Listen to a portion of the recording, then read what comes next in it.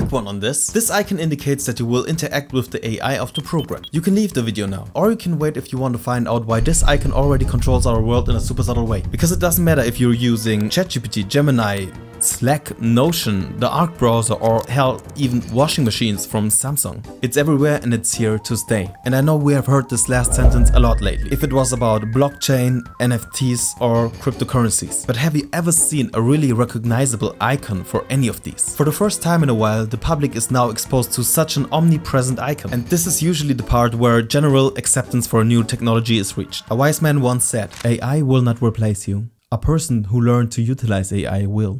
What does utilize AI mean? Shouldn't the usage of AI be as convenient as possible so that everyone can utilize it? So why would there be a person that can utilize AI and replace me and I cannot? Why does something like AI courses from Midjourney or jobs like prompt engineering pop up all of a sudden? Well, AI is just a fancy word for what we call large language models, or LLMs. But it's way easier to abstract it away with a simple term AI. LLMs can't do so much on their own and need to be smartly fed with informations to reach the goal. And this is what the industry refers to with prompt engineering. In the beginning of the era of computing, the only way to interact with the machines was like this. You had to give the operation system commands in form of prompts via the CLI. In the modern era of computing, operation systems and their user interfaces generally ensure that common tasks and use cases are accessible via mouse clicks and keyboard input. More uncommon and low-level tasks are still done via the command line interface. With LLMs or AI, we are at the command line prompt era of this technology right now. The first rule of user experience is that if your user knows that they are using the product, you have fucked up the design. It should be intuitive enough to just go and not think about it. Let me tell you a story about the biggest misbelief in human history. And the new agricultural tasks demanded so much time that people were forced to settle permanently next to the wet fields.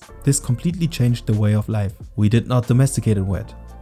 It domesticated us. And that is why you will see this icon on every button that will trigger an LLM-powered chatbot. It is a prompt to the human that sits in front of the computer. If you press this button, the program expects you to act like a prompt engineer to fulfill the task that lies in front of us. We are not giving commands to the computer anymore. We're getting commands from the computer to act like a prompt engineer. And don't act like a special snowflake because you are taking commands anyway. So take this command and click on this video because YouTube thinks you will really love this. Take care.